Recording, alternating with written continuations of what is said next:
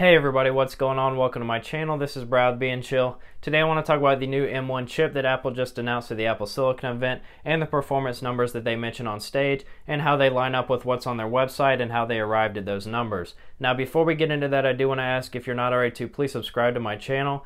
I upload new videos every week, Monday through Friday, so if you like this content, make sure you subscribe and click that bell so you can stay up to date on all the latest tech news with me. Now let's get into it. So some of you guys might notice that this video is a little bit different from normal, and that's because I'm reading off my iPad simply because I want to make sure that the numbers are accurate since I won't be able to memorize all of them, and I want to get this video out to you guys as quickly as possible. I'm going to put up some graphics on the screen to help you follow along, so hopefully it's not too boring, but let me know down in the comments if there's anything you think I can improve on, and I'll do my best to do so before the next video. So the M1 Mac models are available for pre-order right now on Apple's website. So if you are interested, you can log on and go ahead and pre-order them so they don't sell out before you get one. And they should start shipping sometime next week, likely arriving around November 17th. And Big Sur is also going to be coming out this Thursday, so if you're looking forward to that, make sure you log on later this week and download that so you don't miss out on it. Now, Apple has stated that this M1 chip is the first 5nm chip in a personal computer. However, I know Huawei also has a 5nm chip in their phones, so I imagine it's only a matter of time before they slap one in one of their computers as well, since they have a history of copying Apple. This M1 chip also has 16 billion transistors, and it's going to have 3.9 times faster video processing and 3.5 times faster CPU performance inside of a M1 MacBook Air when compared to a 1.2 GHz quad-core i7 MacBook Air with 16 GB of RAM and a 2 TB SSD. Now there's also going to be 7.1 times faster image processing with the M1 Mac Mini when compared to the 3.6 GHz quad-core i3 Mac Mini with 16 GB of RAM and a 2 TB SSD. Now it is interesting that they are comparing it to the i3, and it is something to keep note of here. Now that there's no longer multiple processors to choose from on these devices, I do think it's very interesting they've chosen to compare it here to the i3 and not the i7. So I'm very curious to see what the benchmarks are going to come out whenever people start getting these in their hands. The M1 SoC, or System on Chip, does have an 8-core CPU inside of it, and Apple is even saying that this is the world's fastest single CPU core, so I'm very interested to see if that's true. These are definitely some bold statements, and I really hope they can back it up. However, I am going to remain skeptical until these start shipping out next week and we see some real live tests on them.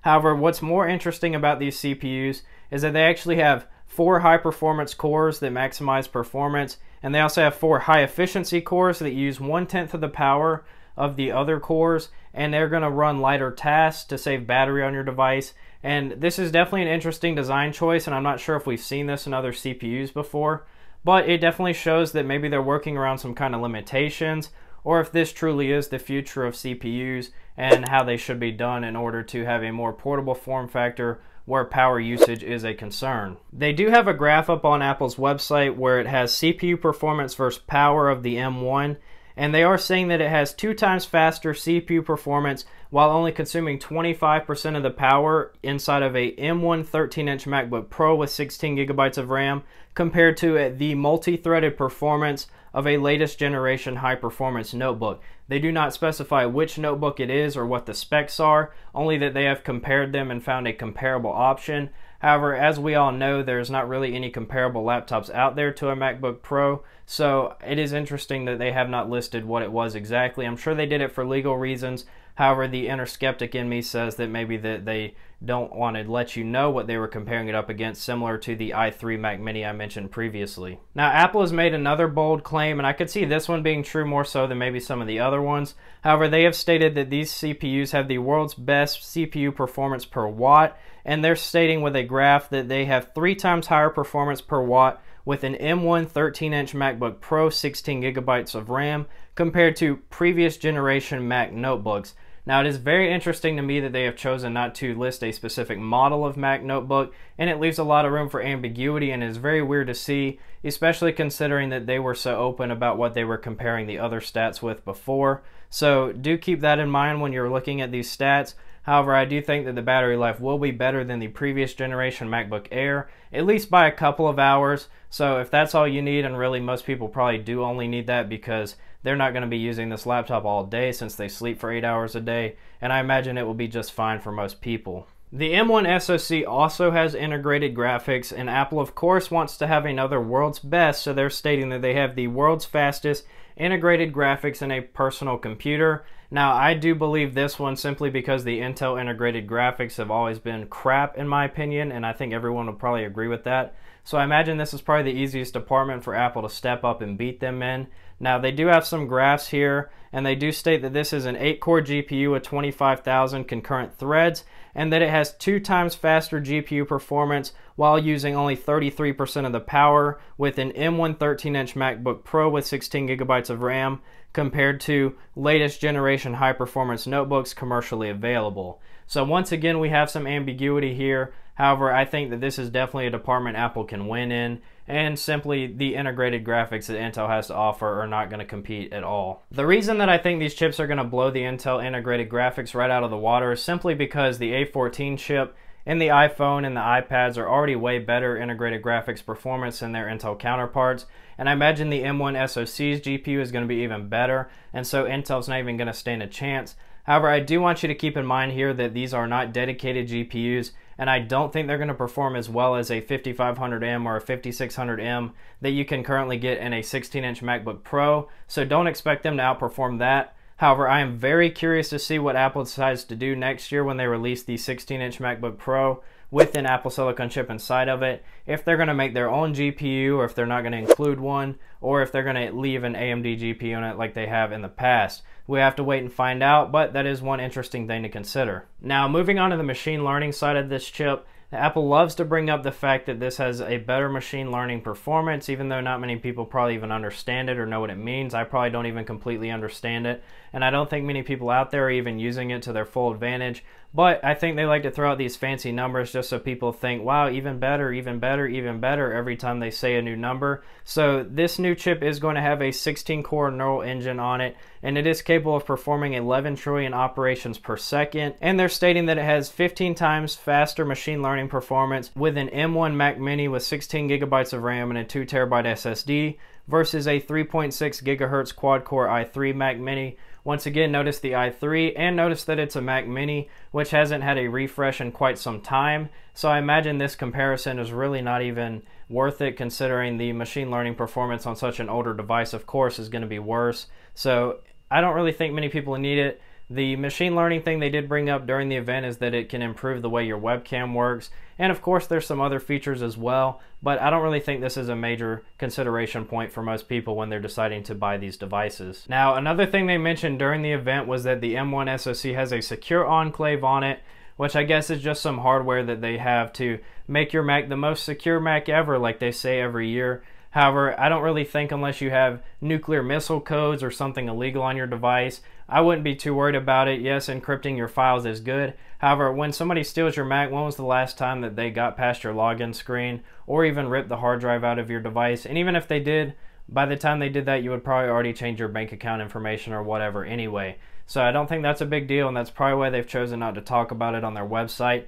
But it is an additional feature nonetheless on these SoCs. One thing I thought was interesting was in this keynote they elected to talk about battery life, whereas with the iPhone 12 keynote they didn't even mention it a single time. And I think that's because unlike the iPhone 12, this new Mac lineup actually has a better battery life than its predecessors. That's why they chose to talk about it. So the MacBook Pro 13-inch with an M1 chip does have 17 hours of web browsing and 20 hours of movie playback. And the MacBook Air with an M1 chip has 15 hours of web browsing and 18 hours of movie playback. So you're definitely getting a couple hours there, and you're approaching the territory where you're not going to be able to use it in a single day, even if you were sitting on it non-stop. And I think that's the perfect place for them to stop improving the battery life, and if it can last a single day, even counting in some degradation. However, the harder you use these devices, it will last a lot less longer, so keep that in mind and don't expect it to always get these advertised rates when you're doing more intensive tasks. Now, perhaps the most interesting part of the new Apple Silicon Macs is the RAM. They do have a new UMA, or Unified Memory Architecture, where you can have 8 to 16 gigabytes of high bandwidth, low latency memory that all of the hardware on the M1 SoC can access without having to copy between multiple pools of memory, which they say can improve performance and battery efficiency. Now, I imagine it must be quite fast, if they've chosen to remove the 32GB and 64GB options that were available on the previous Mac models. And I think a lot of people, maybe power users especially, are going to be kind of skeptical to go with this lower memory option, since it seems like that would be contradictory towards buying a device that's going to be future-proof. And I know a lot of people bought either 32GB or even 64GB on their 16-inch MacBook Pros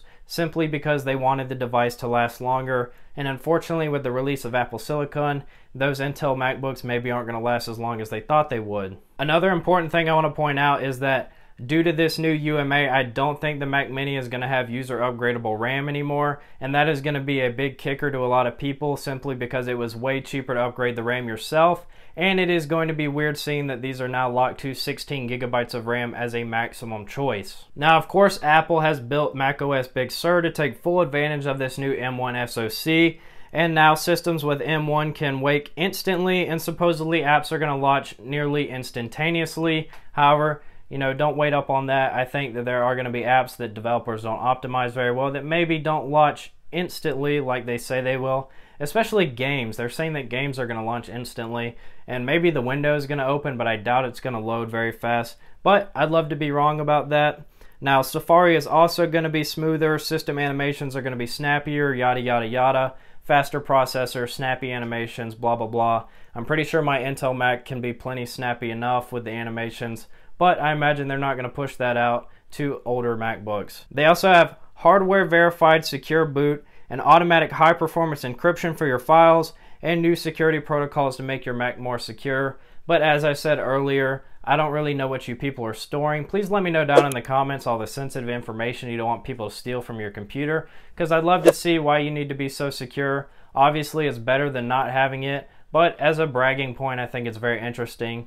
But they are going for this privacy thing, and while I do appreciate them blocking ads from getting all of my personal data, I would like to see them do a better job of that in the future and maybe put Google back in its place. So probably the biggest advantage of having Apple Silicon inside your Mac is going to be the ability to load iPhone and iPad apps directly on your Mac now by downloading them from the Mac Store, and it only takes developers a few minutes to code them to be able to work on your Mac. Now, I don't think a lot of these apps are going to be very well optimized like Apple claims they will be, and I don't think that the mouse and keyboard interaction is going to be very good on some of these apps that are expecting you to be touching your screen, but we'll see if they adapt, and I think developers will maybe try to take advantage of this untapped market simply because the Mac App Store has been kind of lackluster ever since its inception, very similar to the Windows 10 Store, which nobody really cares about, except to download Minecraft, which is really the only reason most people probably go on it. Now, there will be universal apps in the Mac App Store which have code bases specifically for ARM and Intel chips, and they will be able to be downloaded on all of your Macs without any issue.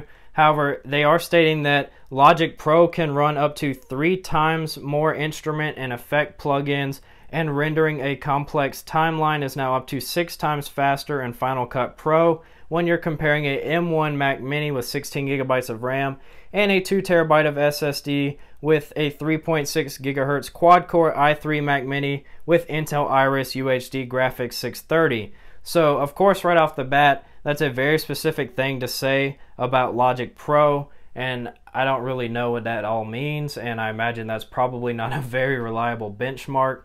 And then as far as the Final Cut Pro being 6 times faster than the other Mac Mini, obviously it's going to perform way better than the baked-in integrated graphics on the Intel chip, so I don't really think this is much of a comparison. And even though that's the comparison, I'm surprised it's only 6 times faster considering. Additionally, for apps that aren't going to support ARM natively, Apple does have Rosetta 2, which is going to allow you to have a translation environment that lets you run the Intel apps on your MacBook with the ARM chip inside of it. And this is likely going to cause some slowdowns and maybe some bugs. So Apple has stated this is not a permanent solution, and developers should not be using this to avoid having to code a new ARM version of their app, but simply to use it as a crutch to kind of get there while they're developing the newer app. And so I wouldn't expect this to last forever, but Apple is definitely going to need to use it for the meantime, simply because there is not a lot of apps available on these Macs right now, and there's going to be some growing pains while developers start to catch up. And while we're on that subject, perhaps the most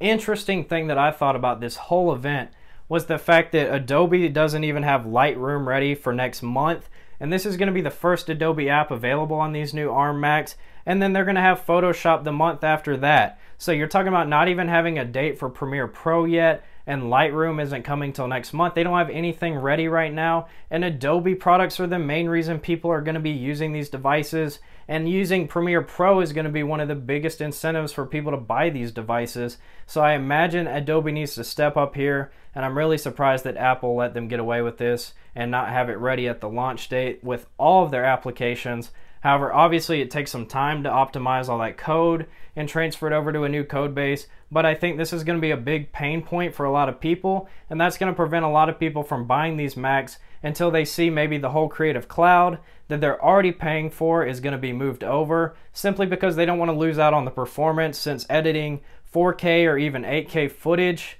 on an Intel-based Mac is already hard enough, but taking a 20 to 30% performance increase hit from Rosetta 2 is going to be even worse. So people aren't going to want to buy these Macs right away until Adobe kind of gets their stuff together, and I hope they do that very quickly. But with Adobe, I am skeptical. They are not very reliable in the past, so we'll have to wait and see how long it takes them. That's all I've got for today's video. I hope you guys enjoyed it. Like I said, it was a ton of numbers and it was hard to get through, but if you did learn something, make sure you smash that like button, and let me know down in the comments if you're buying an Apple Silicon Mac or if you're going to wait, or anything that you might think about what I just said in this video. Now, once again, I do upload new videos every week, Monday through Friday, so if you like this content, make sure you subscribe and click that bell, and you can stay up to date on all the latest tech news with me. Now, I'll catch you guys in the next one.